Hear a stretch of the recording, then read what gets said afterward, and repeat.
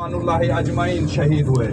مجاہد کرام اگر احد پہاڑ کی لمبائی ناپی جائے تو یہ 6 سے 7 کلومیٹر طویل، 3 سے 4 کلومیٹر اس کی چوڑائی بنتی ہے۔ اگر اس کا فضائی معائنہ کیا جائے تو سرکار دو عالم صلی اللہ علیہ وسلم کا اس میں گرامی لکھا ہوا نظر آتا ہے۔ مجاہد کرام ایک مرتبہ نبی کریم صلی اللہ علیہ وسلم کے ساتھ حضرت ابوبکر صدیق، حضرت عثمان غنی اور حضرت عمر بن خطاب رضی اللہ تعالیٰ عنہ احد پر سوار تھے تو احد پہاڑ جو تھا بہت لرزنے لگا، کانپنے لگا۔ تو نبی کریم صلی اللہ علیہ وسلم نے اپنا پاؤں مبارک احد پر مارا اور فرمایا، کیا احد تجھے پتہ نہیں، تجھے معلوم نہیں کہ تجھ پر 1 صدیق، 2 شہید اور نبی کریم صلی اللہ علیہ وسلم سوار ہیں، تو کیوں لرز رہا ہے، کیوں کانپ رہا ہے؟ تو حجاج کرام احد پہاڑ کو بھی اللہ تعالیٰ نے بولنے کی طاقت دے دی، ہمت دے دی۔ احد پہاڑ نے عرض کی، یا رسول اللہ میں لرز نہیں رہا، میں کانپ نہیں رہا، میں تو خوشی سے جھوم رہا ہوں۔ حجاج کرام اس جنگ میں 70 کے قریب صحابہ اکرام شہید ہوئے۔ حضرت اسیرم رضی اللہ تعالیٰ عنہ کا نام قابل ذکر ہے، صحابی رسول ہیں، لیکن آپ نے زندگی میں ایک نماز بھی ادا نہیں کی۔ فجر کی نماز کے بعد آپ نے اسلام قبول کیا اور ظہر کی نماز سے پہلے ہی غزوہ احد میں شہید ہو گئے۔ صحابی آتے ہیں، یا رسول اللہ اسیرم رضی اللہ تعالیٰ عنہ شہید ہو گئے ہیں۔ تو آپ نے فرمایا کہ اسیرم نے کام تو تھوڑا کیا ہے لیکن درجہ بلند پا گئے ہیں۔ دوسرے صحابی جنہیں نبی کریم صلی اللہ علیہ وسلم نے پہلے معلم کے طور پر مدینہ پاک میں تعینات کیا تاکہ آپ لوگوں کو دین علم سکھائیں، حضرت مصعب بن عمیر رضی اللہ تعالیٰ عنہ۔ حجاج کرام اسلام قبول کرنے سے پہلے حضرت مصعب بن عمیر رضی اللہ تعالیٰ عنہ 200 درہم کا سوٹ پہنتے تھے، جو ایک مرتبہ پہنتے دوسری مرتبہ اس کو ہاتھ تک نہ لگاتے۔ خوشبو اتنی اچھی لگاتے کہ لوگ گھروں میں بیٹھ کر یہی کہتے کہ اس گلی سے، محلے سے مصعب بن عمیر رضی اللہ تعالیٰ عنہ گزرے ہوں گے۔ لیکن جس وقت آپ نے اسلام قبول کیا، آپ کے رشتہ داروں نے، آپ کے والدین نے آپ سے سب کچھ واپس لے لیا، پھر بھی آپ اپنے ایمان پر ڈٹے رہے اور آپ اسی جنگ میں شہید ہوئے۔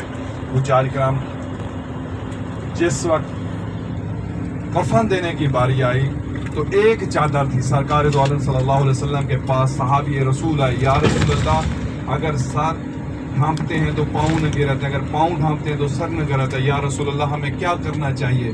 تو صحابہ کرام کو حکم دیا گیا کہ پاؤں پر گھاس ڈال دو اور چہرے پر چادر مبارک ڈال دو۔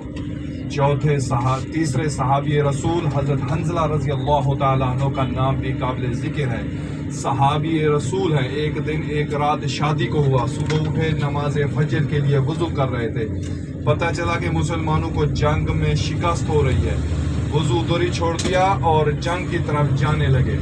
جس وقت گھر کے دروازے پہ پہنچے تو آپ کی بیوی نے آپ کو پیچھے سے آواز لگائی کہ اے حنظلہ جا رہے ہو لیکن واپس نہیں آنا۔ وہ یہ بات سن کر بہت ہی پریشان ہو گیا کہ ایک دن ایک رات شادی کو ہوا ہے، میری بیوی مجھے ایسے کیوں کہہ رہی ہے؟ تو جس وقت آپ نے اس بات کا جواب مانگا تو آپ کی بیوی نے کہا کہ روز محشر، قیامت کے روز جس وقت اللہ تعالیٰ پکارے گا کہ حنظلہ شہید کی بیوی کدھر ہے، تو میں فخر سے اپنا ہاتھ بلند کروں گی۔ اور حجاج کرام انہیں غسائل الملائکہ بھی کہا جاتا ہے، کیونکہ جس وقت صحابہ اکرام کی لاشیں اکٹھی کی جا رہی تھی تو ان کی لاش جو تھی نا احد کے میدان پر نہیں مل رہی تھی، تو صحابہ اکرام نبی کریم صلی اللہ علیہ وسلم کے پاس آئے، یا رسول اللہ حضرت اسیرم رضی اللہ تعالیٰ عنہ کی لاش جو ہے نہیں مل رہی، تو ہمیں کیا کرنا چاہیے؟ کیا کرنا چاہیے؟ تو آپ صلی اللہ علیہ وسلم نے فرمایا کہ میں دیکھ رہا ہوں کہ حضرت حنظلہ رضی اللہ تعالیٰ عنہ کو فرشتے آسمانوں پر غسل دے رہے ہیں، اس لیے ان کو غسائل الملائکہ بھی کہا جاتا ہے۔ درود پاک پڑھیں تو نام یہ میرا روز کا کام، آپ ٹینشن نہ لیں، نہیں آپ یہ ٹینشن نہ لیں، یہ میرا روز کا کام ہے۔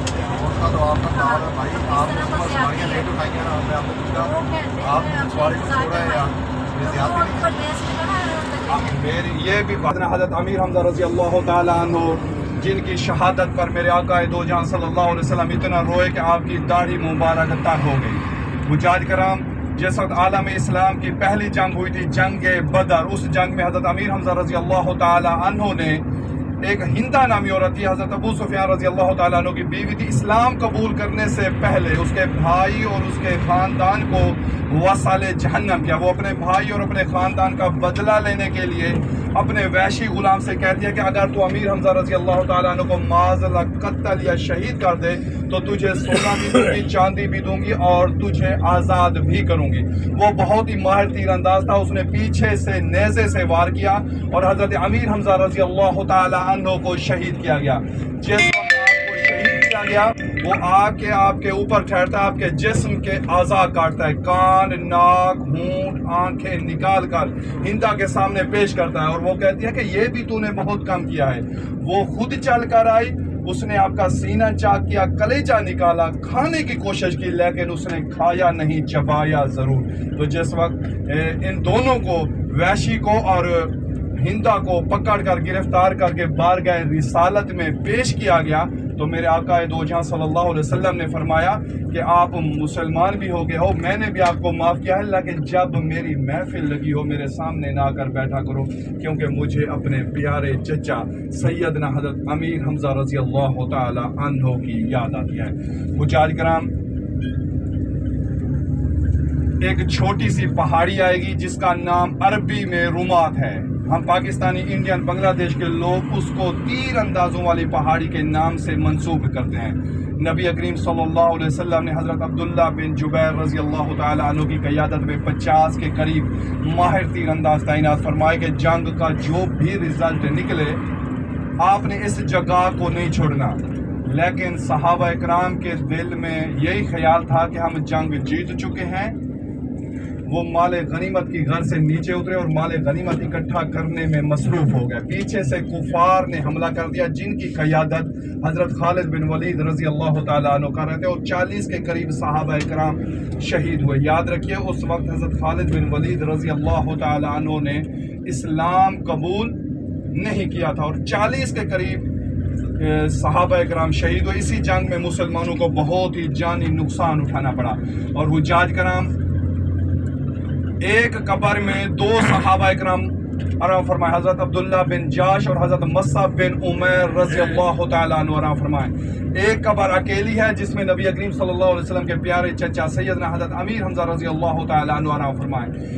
ایک قبر میں 67 صحابہ کرام آرام فرمائے، اجتماعی قبر ہے. اور حجاج کرام، اسی جنگ میں سرکار دو عالم صلی اللہ علیہ وسلم کے دندان مبارک بھی اسی جنگ میں شہید ہوئے.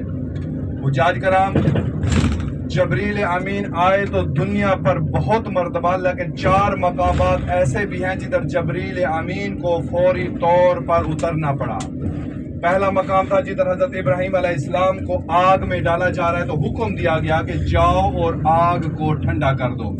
دوسرا مقام جدھر حضرت اسماعیل علیہ السلام کی قربانی ہو رہی تھی، آپ دمبے لے کر پیش ہوئے.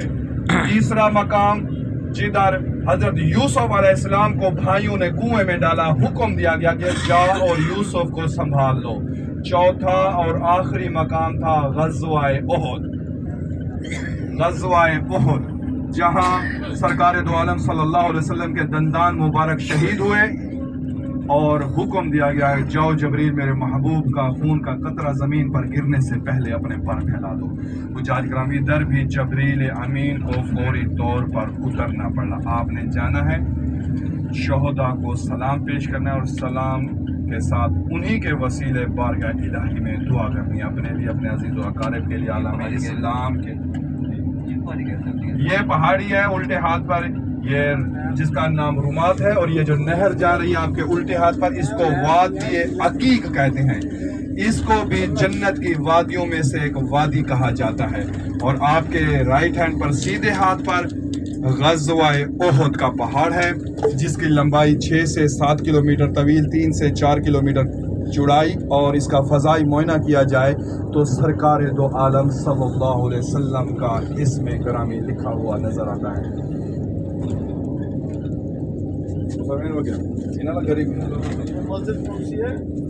جی، یہ مسجد کوئی تاریخی مسجد نہیں ہے، بس ایسے بنائی گئی ہے، اس کی کوئی تاریخ نہیں ہے. تاریخی اس چھوٹی پہاڑی کی ہے جدھر ماہر تیر انداز تعینات کرائے گئے تھے، اور یہ احد کا پہاڑ ہے. اور شہداء अपना शोहदा के मज़ारात जो 70 सहाबा किराम रिज़वानुल्लाह अजमाइन शहीद हुए। आपने जाना है, सलाम पेश करना है और सलाम पेश करके वापस गाड़ी में आना है और उन्हीं के वसीले अल्लाह ताला से दुआ करनी है। तो तमाम हुज्जाज कराम 20 मिनट का टाइम होगा, तमाम हुज्जाज कराम ने वक्त की पाबंदी करनी है। 12:50 पे गाड़ी निकाल देंगे। जिस टाइम गाड़ी से उतरेंगे उसी टाइम आपका वक्त शुरू होगा। तमाम हुज्जाज कराम जिस वक्त गाड़ी से उतरें तो सरकार दो आलम सल्लल्लाहु अलैहि वसल्लम पे दुरूद पाक पढ़ते हुए गाड़ी से उतरेंगे।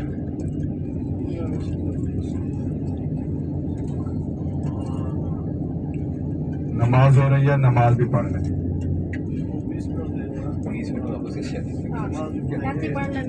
इधर ही पढ़ो, अल्लाह तो हर जगह पे है, सिर्फ इधर नहीं है, अल्लाह अल्लाह हर जगह पे है, गाड़ी में भी है। हुज्जाज कराम नमाज भी पढ़ के आए, 1:10 तक गाड़ी निकाल देंगे इंशाअल्लाह।